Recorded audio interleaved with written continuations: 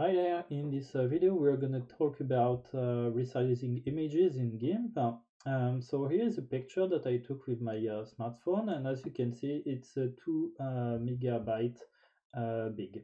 So you may not see the issue because most of the time when you use a software image viewer such as this one, it's automatically resizing let's say the picture, the image, according to, let's say, your preferences or what your computer will think is the most comfortable for you. But as you can see, it automatically set it at 29%, which means that this picture is far bigger in fact in its original size. So when it's about 100%, it should look like this size if you were looking at it in its original size. So to say, if you embed this given picture on a website, such as I did over here, this is how your picture will look like on your website. And as you can see, it's kind of ugly because your visitor will have all the time to scroll like this or scroll like this in order to see the full picture, whereas he or she shouldn't have to. And as you can imagine as well, it's not optimized for the web, because it means that every time that this given page is going to load, in addition to all the text, all the additional elements that you have on your page, it's going to add the weight of the picture, which is 2 megabyte. So you can imagine that, of course, if you have a huge bandwidth, the page will load properly. But if, for example, you are in the train, or if you are using a mobile connection, well, it's going to take some time in order to load, and of course the visitor may flee your website or any other cases. Just to let you know that a big file such as this one should not happen if you are intending to display them on a website or anywhere else, for example on a mobile app. Of course, if it's about your vacation picture, you have no interest in downsizing the weight of the picture, because of course the picture will not look as beautiful if you print them out. So in this video we're going to see how we can resize this given picture. So for this you can open GIMP, and when you open GIMP, then you can just ask for the file that you would like to open. So in my case, I'm going to find it over here. So just gonna open it like this, and as you can see, it's already telling you what is the resolution of your picture. So here in my case, telling me that it's close to 3000 pixel by 3000 pixels. So you may ask yourself, okay, what is a pixel? Pixel is the minimum amount of let's say space that a picture is taking. So let's imagine that I'm going to decide here that I want to get a 1 by 1 pixel image. I'm going to do it like this. Here the image is of a white color, so that may not be the best way to find it. So I'm just going to reverse the picture, invert, and now I get my pixel. So I cannot see it right now. I will need to zoom a little bit, and here is my pixel. Okay, so this is how my picture look like. And if I want to know, I'm gonna do it like this. I'm just gonna save this given picture, or actually I think I saved some already.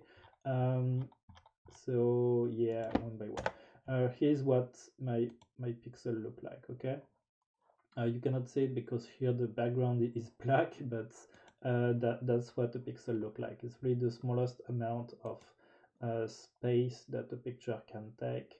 How big is a pixel in terms of millimeters and centimeter? Well, it really depends on the screen that you have, so there's no let's say exact size. So that's what I wanted to show you. This is a pixel, and as you can see, you have the scale on each time, which is telling you how big your picture is. So here starting at 0 and 1, so it means that it's 1 pixel in terms of width, and here you can see that it's 1 pixel in terms of 8. Okay, that's not what we are interested in. What we are interested in is looking at our picture. So I'm just going to open it back, just going to select my picture, and just going to open it. So so here it's telling me, okay, do you want to rotate it? I'm going to keep the rotation, I don't mind this one. Oh, I should have orientate it finally. So if you want to orientate it in GIMP, you just click on this icon, and then you just say, okay, I want to turn it by minus 90 degrees, and like this. Whoops, sorry, was 90 degrees, 90 degrees, rotate, and now I'm getting my picture the way I want. Okay. So now let's imagine that I would like this picture to be resized. What you need to use is that this is the given one, this is the scale one, so it's a Shift T, so I can just press Shift T. And this is what you're gonna have. It's gonna ask you, okay, how do you want to scale it? And this is where you should not mess it up. As you can see, it's currently 3000 of width and 3000 of a weight of 8. What you should do when you play with such a picture is always link those two values. If you leave it unlinked like this, and let's imagine I'm just going to change the width, you will see that the result will be kind of ugly, because if you scale it, as you can see, the picture will look like this, and this is something that you want to avoid.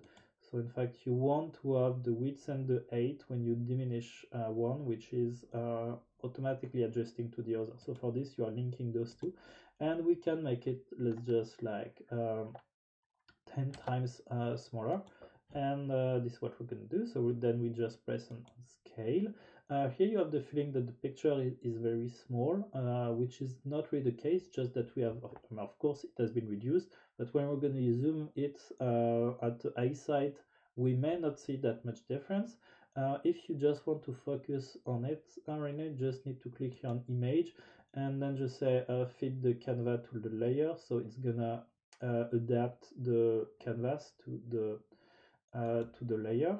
And once you have done so, then you can zoom on it, so it's a zeta, and then you can zoom on it. So as you can see, well, yeah, of course we have the feeling, and it has been a bit downgraded, but if we just display it this way on our website, it will still looks good. And now in fact I can just save it. So in my case, I'm gonna save a copy of it. So here I can leave it as an XCF if I want to rework on it, or I can in fact export it as a PNG.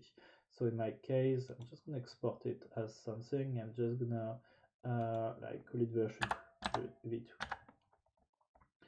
v2, okay. And so in my case, it doesn't allow me to save it there because it's on my server, so I'm just gonna put it like this. And now I can move it back, so that's just because that's my server, so I just need to move the picture back to where I took it. So it's this one, it's RP0 v2, and I want to move it back on my server, which is the following address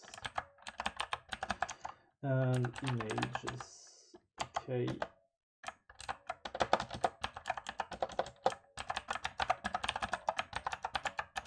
All good. So now what I can do is that I can go back over here and change, we say v2, and I can just come back over here, and if I save my page, as you can see, the image has been reduced significantly in order to fit my page. Of course, you can play in HTML if you're playing on a web page in order to reduce the, let's say the way it is displayed, though it's not going to change actually the size of the image. But now if I look on my server, I will see that the image has been